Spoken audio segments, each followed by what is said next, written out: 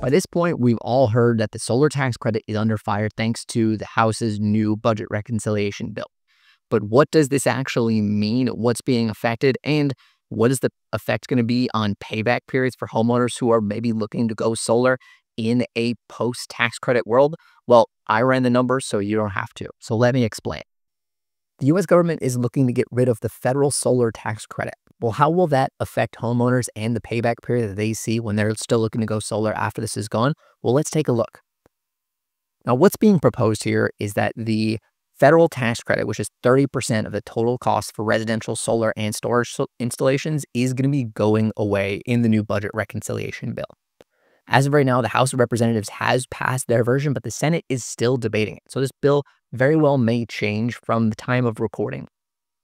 Now, the tax credit applies to both solar panels and energy storage, so losing this could be a pretty significant blow to any homeowner looking to go solar. Now, there are two versions of the tax credit actually available. There's Section 25D, which is the one used by homeowners who purchase their solar via cash or loan.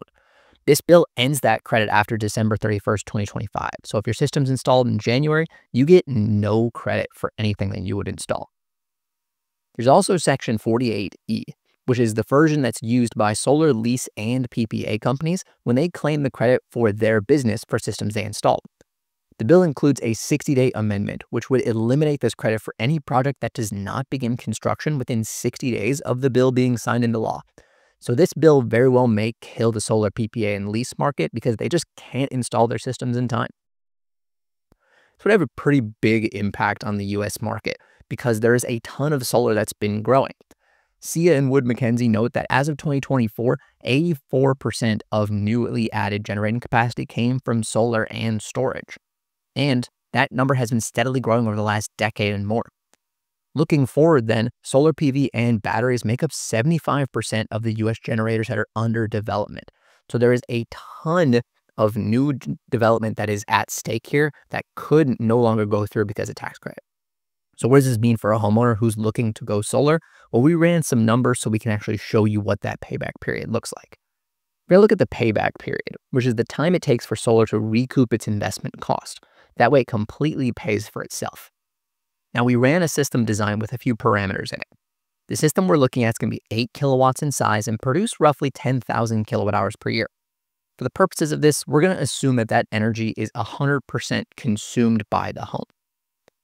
The electric rate for this is going to be set at 17.3 cents per kilowatt hour, which matches the US average electric rate as of 2024. It also is going to increase by 2.89% per year, which matches the US average increase over the last 10 years. Panel degradation is also going to be factored into account here, and it's going to be set at 0.25% to match some of the high-end panels that are really popular out in the market today. When you look at that payback with and without the ITC, for a system without battery storage, both of them start at that same investment, but you get that bump from that 30% tax credit. Now, the system with the ITC would pay for itself in about 10 years, and the system without the ITC is going to pay for itself in about 13 because it doesn't get that immediate boost from that federal tax credit. So that payback period is definitely pushed back, but there is still, as you can see, a ton of value over the entire lifetime.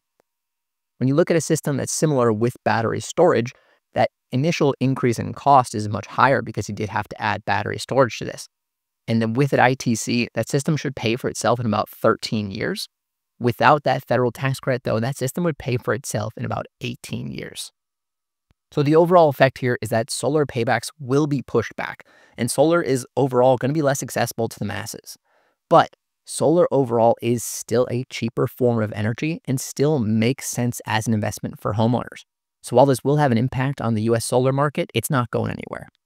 Thanks for watching. Make sure you subscribe to the Solar Insure YouTube channel. Stay tuned here for any new changes coming about the solar tax credit and for more videos about information on solar industry.